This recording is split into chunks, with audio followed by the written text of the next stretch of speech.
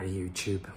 It's a hot, sunny day in Puerto Morelos, Mexico. I think I've had too much sun. I'm hiding out in the cool at the moment. Still in some physical discomfort as well from this side strain.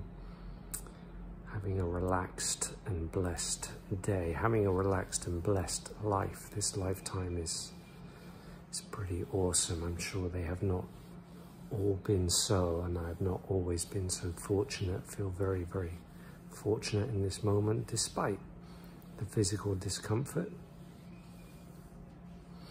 Today's lesson 106. Let me be still and listen to the truth.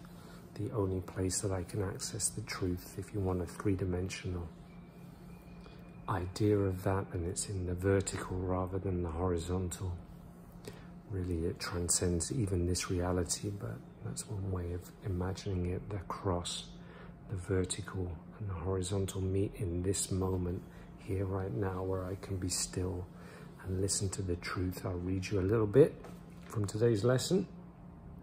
If you will lay aside the ego's voice, however loudly it may seem to call, if you will not accept its petty gifts that give you nothing that you really want, if you will listen with an open mind that has not told you what salvation is, then you will hear the mighty voice of truth, quiet in power, strong in stillness, and completely certain in its messages. That is what I've experienced throughout this lifetime, that the voice of truth, the voice of God, the voice of spirit is very quiet, undramatic, undemonstrative, but with great conviction and certainty if I'm listening for it. But the ego's main way of attracting my attention is by being loud, by being vociferous, by being dramatic, by being over the top.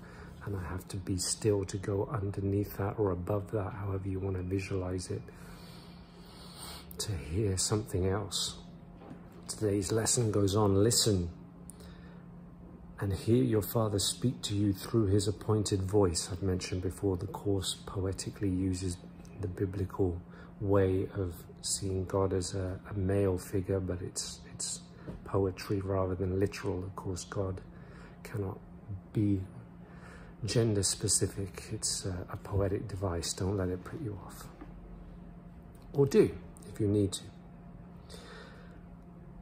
Listen and hear your Father speak to you through his appointed voice, which silences the thunder of the meaningless. There's so many amazing phrases in this book. The thunder of the meaningless. That is this world. The thunder of the meaningless. And shows the way to peace to those who cannot still, who cannot see. Be still today and listen to the truth. Be not deceived by voices of the dead, which tell you they have found the source of life and offer it to you for your belief. Attend them not, but listen to the truth. Be not afraid today to circumvent the voices of the world. Walk lightly past their meaningless persuasion. Hear them not. Be still today and listen to the truth.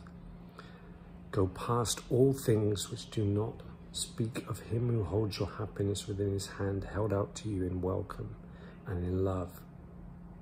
Hear one voice today. That is the instruction for the day. And it also says that every single time I spend 5 minutes meditating today, 1,000 minds are saved. This course is very, very effective on the level of mind, and it will heal in ways that I can't even imagine, and people that I will, on this level, never even meet. And every single person that participates in that kind of activity contributes to that healing. In the material world, to sit in silence seems meaningless, but in the one connected place of one mind, there couldn't be anything more important. I'm very still today. I'm listening.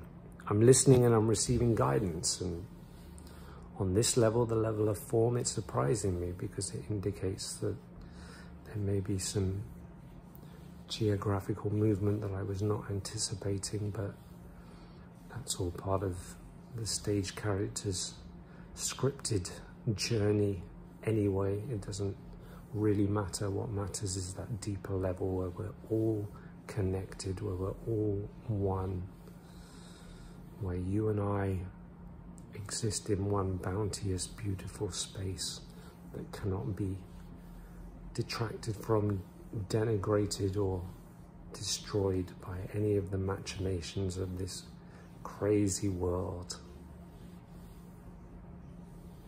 It's still there, it's peaceful there. The poet Rumi, the mystic Rumi, the Islamic mystic Rumi described it as a field. He said, beyond ideas of right and wrong, there is a field. I'll meet you there. Walking backwards, the knowledge of the tree of good and evil, back to the place where there is perfection, there is paradise, not in a literal sense, but in a connected sense of holism and oneness. I love you all so much. Subscribe to the videos if you have not already done so. I'll see you soon.